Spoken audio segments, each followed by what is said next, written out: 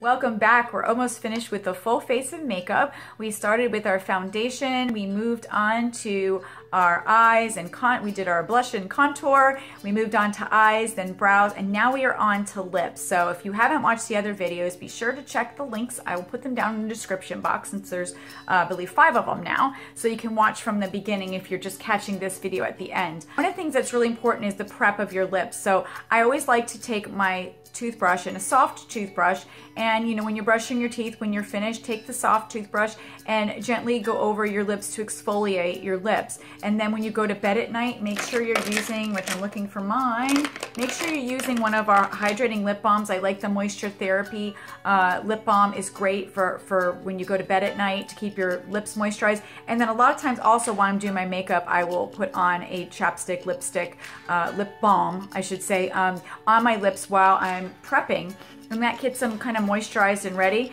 But then before I get started, I want to go ahead and take off any that I have on. So another thing you can do is apply foundation to your lips. So we can do that just for demonstration purposes, just a little bit. You don't need a lot. This is by Beyond Color. Love the lip conditioner. You can put that at night or even before but I like to kind of take some of it off so it stays put.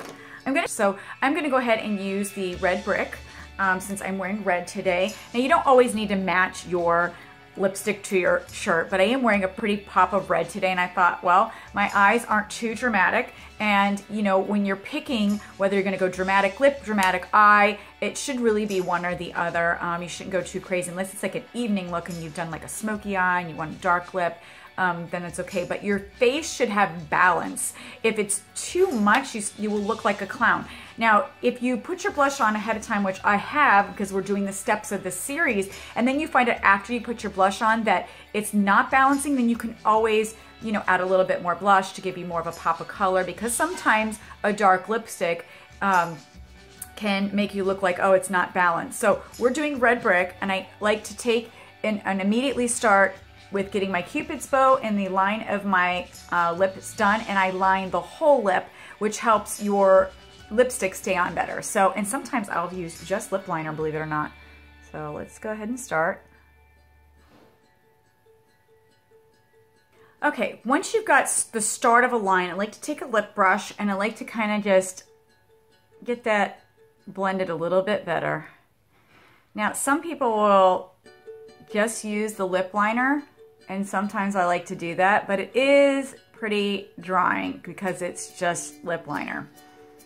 So if you're finding that it's too dry for you, then you can add a little balm. If you need to touch up at all, you can.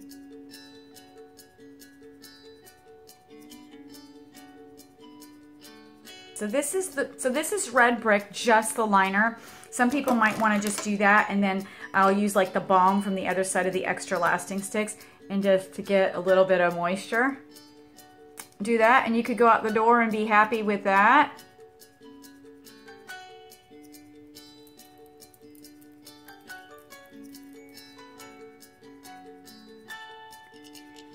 So this is one way that you can just have your lipstick stay on better. I also like our matte shades. You can go ahead and just use those. Put it on, blot your lips, wait, go ahead and put it on again, blot your lips. Do it like 3 times, and then at the end when you take off the 3rd time, then you have a wonderful stain that stays on pretty well for most of the day. Very rarely do I have to do a lot of touch-ups with that. Even with this is just lip liner. So you can get away with this. Another thing that I like is the extra lasting. These are like markers. You can go ahead and line with this and keep it on all day, and then it has the balm on the other side, which is wonderful. So this is one of my favorites as well. But I do find that our matte shades are great for all day wear. All of my lipsticks are in the drawer. I have like a giant makeup thing here, but most of my lipsticks are in a drawer in the other room. So I went ahead and just did the liner for you for right now.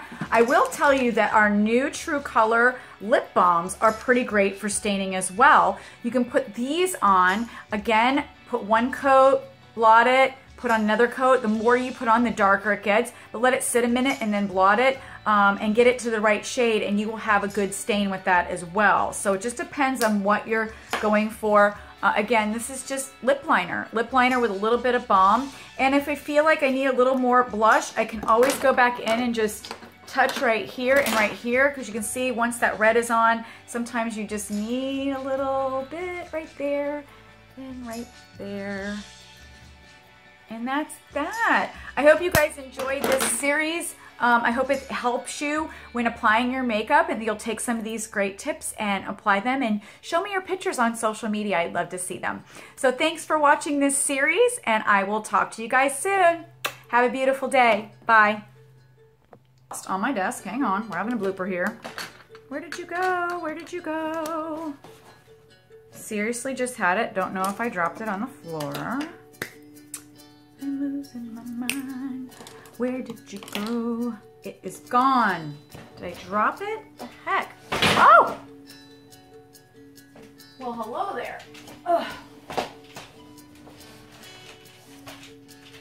Let's start over here.